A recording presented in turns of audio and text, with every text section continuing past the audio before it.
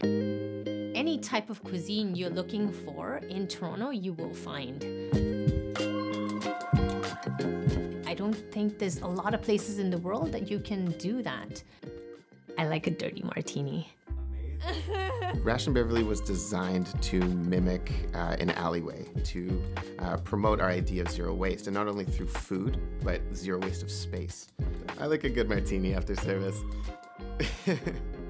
Being Japanese and Hungarian and making Mexican food, I think, is something that is uniquely kind of Toronto-esque. The first thing we do every morning when we get in is we build fire.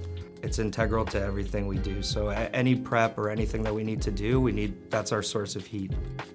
One customer a couple of weeks ago, his brother, he told me his sister was a vegan. First day, she's having the smoked meat.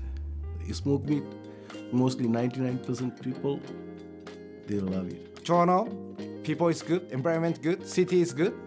Very, very good. I love. I have to say, being female, I've had to work twice as hard to get recognized, and to be recognized with the Bib Gourmand means a lot to me.